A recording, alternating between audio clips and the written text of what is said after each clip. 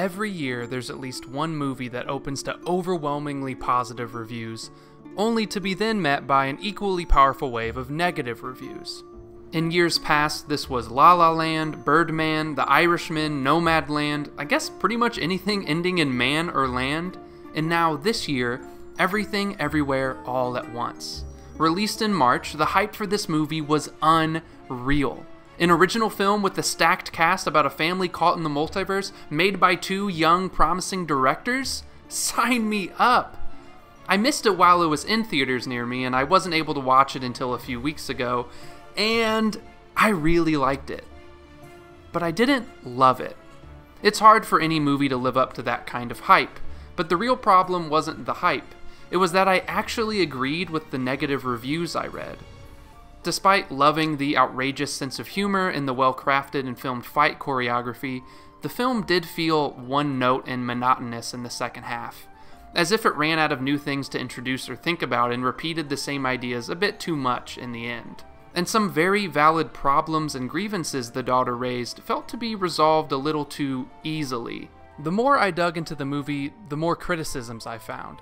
I really liked the movie, I did, but I can see why others didn't, or at least were disappointed. Am I right to like a movie with so many valid criticisms? Should I lower my rating? Should I change my Letterboxd score? If one movie can spur thousands of different opinions, how can I be sure that my opinion is the right one, or at least valid? An answer, surprisingly enough, comes from the movie itself. Jobu Tupaki, Joy's problem, is actually very similar to mine. Joy can feel and experience every version of herself throughout the universe at once. Instead of finding this experience exciting, she quickly discovers that she has problems in every universe. No iteration of her life is ideal.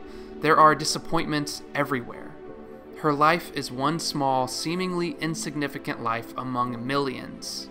Her takeaway from this is that nothing matters. She dives into nihilism. It's easy to get lost in the noise. In both life and movie fandom, it's difficult to figure out what's right among the thousands of different opinions. So how do the filmmakers, the Daniels, resolve this problem? This is where Evelyn comes in.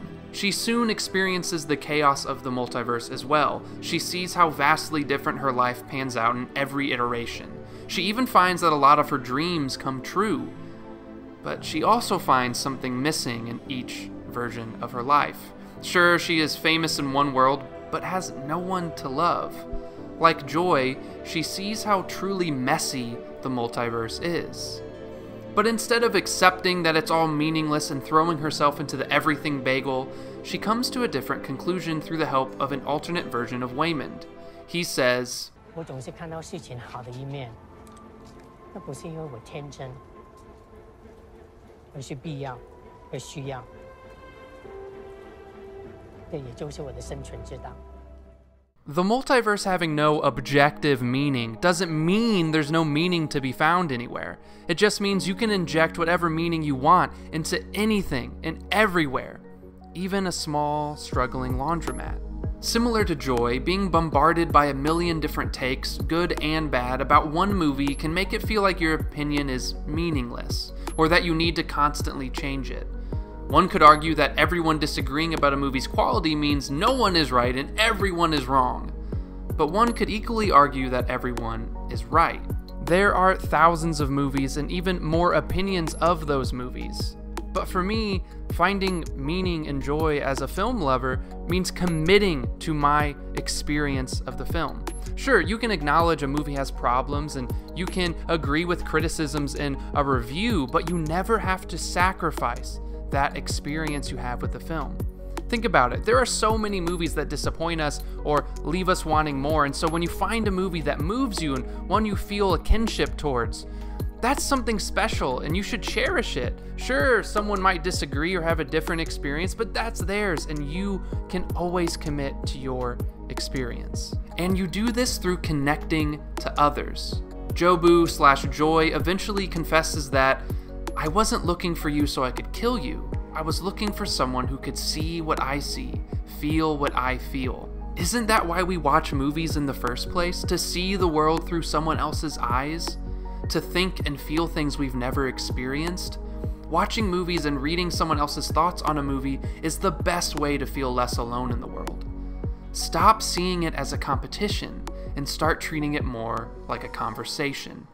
Whether you agree with the final rating or not, reading and watching other views on a film can open you up to new ways of analyzing story structure, or it can teach you new filmmaking techniques, which can only enrich in your own perspective. Because the point of all this, talking about movies on the internet, isn't about being right. That's only going to lead to frustration and conflict.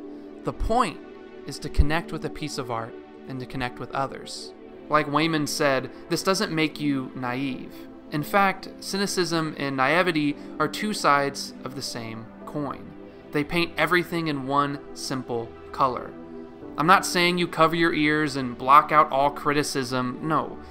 Instead, you face the failings and criticisms of a movie head on, learn from others' point of view, and still cling to the parts of a film that bring you joy.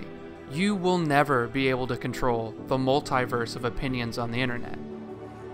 We can do whatever we want. But you can control how you interact with them. Nothing matters.